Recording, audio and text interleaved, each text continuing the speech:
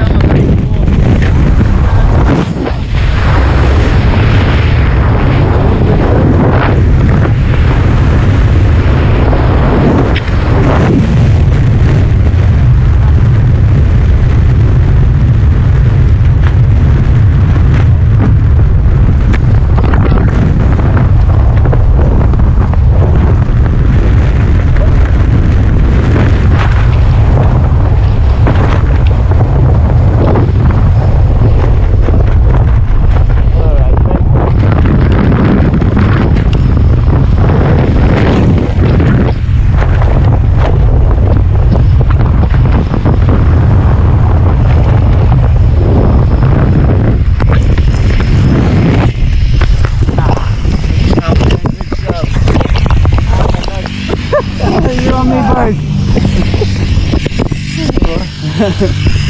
Hey, welcome back to Mother Earth.